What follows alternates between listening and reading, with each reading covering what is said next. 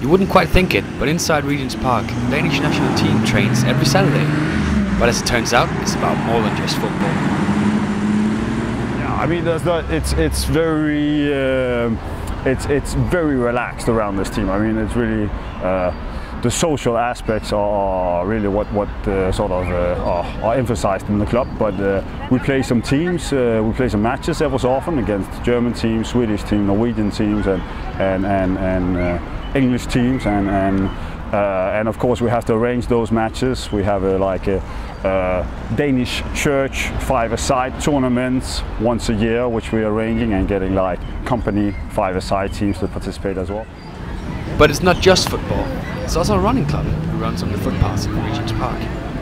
No, I think it's just a way to keep fit, and with Team Denmark we get to socialise a little bit as well, so that's a big part of it for me.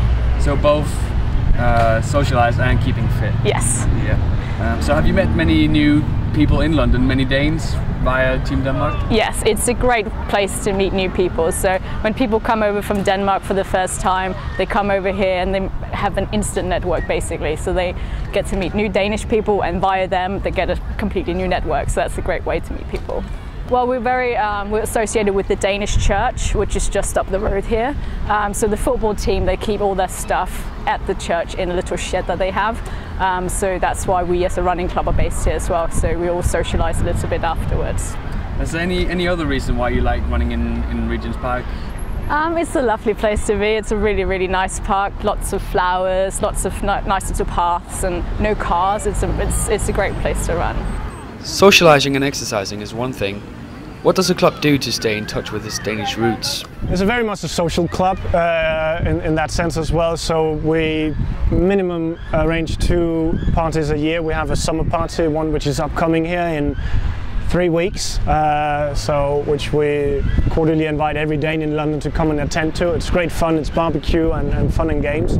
And then we have a annual julefrokost, which is a Christmas party, which tend to be quite wet in regards of the infamous snaps and all the trimmings that we need for the Christmas party, and that's equally fun as well. So yeah.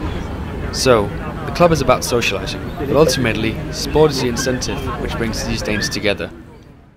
It's everything. So there was a night recently where you had the Champions League final and Kessler playing at the same night. So we got a big, together with another group, we got a big arrangement together and all met up in the bar and watched those 2 events.